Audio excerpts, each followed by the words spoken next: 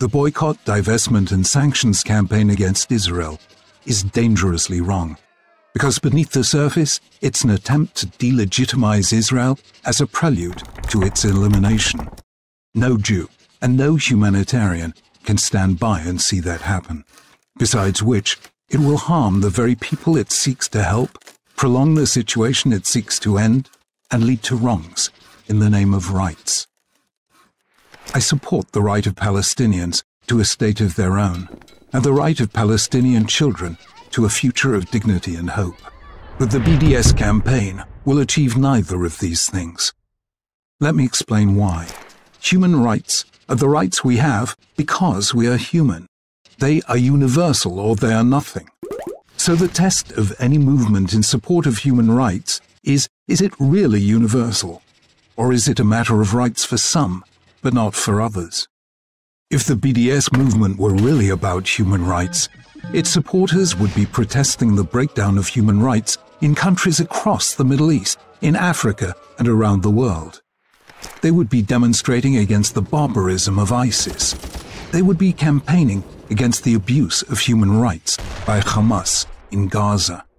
Any nation can be held to account at the bar of human rights, but in a world awash with human rights abuses, to focus on one nation only, and that the only effective democracy in the Middle East, looks less like a campaign for human rights than a campaign against Israel's very right to be.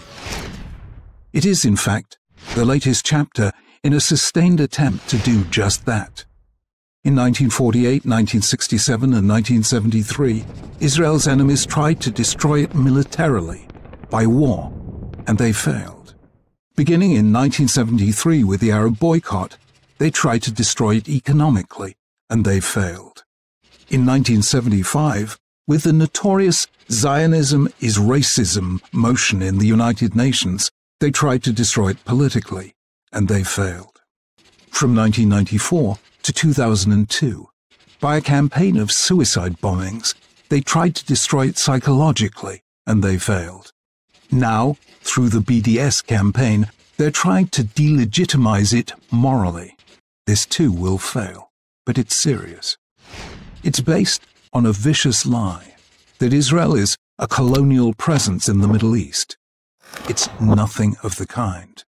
The Jewish connection with the land of Israel goes back roughly twice as long as the history of Christianity, 3 times as long as the history of Islam. Jews are the only nation in history ever to have established a nation-state in the land, and the only nation never to have lacked a presence there. And because Israel is the world's only Jewish state, and the only state whose very right to exist has been constantly challenged, the campaign against it is recognizably the latest mutation of the world's oldest hate, anti-Semitism. BDS will fail because when people seek to end a conflict by focusing on only one party to that conflict, they don't end it, they perpetuate it. There could have been a Palestinian state in 1947 with the United Nations vote for partition. In 1948, when the modern state of Israel was born. In 1967, after the Six-Day War. In 2000, at Camp David. 2001, at Taba. In 2007, under Ehud Olmert. And since. In each case, Israel said yes, offering land in exchange for peace. But the Palestinian leadership said no. And even when Israel unilaterally withdrew from territories such as South Lebanon in 2000 and the Gaza Strip in 2005, the space was immediately filled by terrorist organizations, Hezbollah and Hamas, dedicated to Israel's destruction. Simply put, the BDS campaign will delay, defer, and endanger the very chance of a Palestinian state, prolonging the suffering it seeks to end.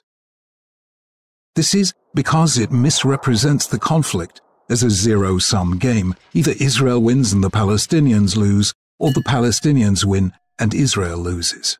But the conflict is not a zero-sum game. From war and violence, both sides lose. From peace and security, both sides win. If we really care about the rights of Palestinians, then we must care about those of Israelis likewise. Rights are universal, or they are nothing. And if they're merely a concealed form of hate, then they become not rights, but wrongs. Any movement for human rights or peace or justice must be fair to all sides, recognize the rights of all sides, seek the agreement of all sides, and win the trust of all sides.